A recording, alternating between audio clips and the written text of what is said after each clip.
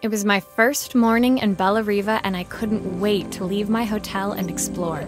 It was a quiet town, its streets and alleyways basking peacefully in the hot morning sun. In the main square, meanwhile, preparations were underway for the festival in a few days' time.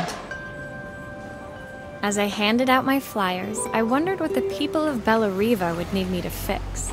So far, everything here seemed perfect. I was starting to worry I'd made a mistake when I felt someone tapping me on the back. Hi, I'm Izzy. Do you know how to fix things? It was a little girl, maybe 7 years old, who must have gotten hold of one of my flyers. She rummaged around in her backpack until she hauled out a battered red cassette deck. My tape is broken and I can't make it work anymore. I tried to fix it myself, but there's this metal thing in the way. Can you try?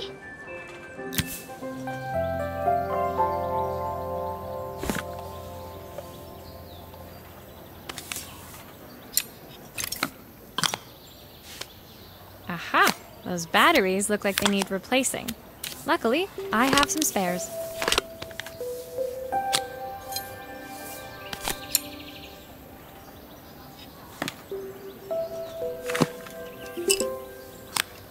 Why did you do that?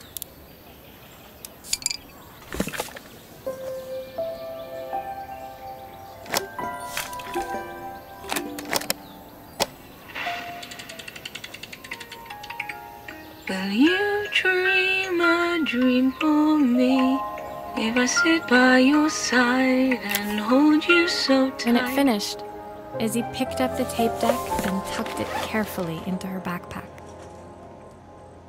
Thanks, Maria. You're the best person at fixing things ever. No problem.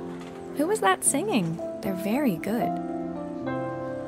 It's my mum. She's not here anymore. Izzy trailed off. It was the kind of silence a cassette tape would never be enough to fill. When Izzy's friends called for her, she dug deep into her pockets, looking for something to pay me with. Eventually, she produced a grand total of a stick of gum, 3 mismatched buttons, and a yo-yo.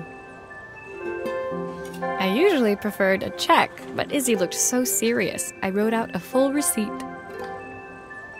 She seemed like a happy kid, but beneath it all, part of her life had been shattered. A part I wouldn't be able to fix.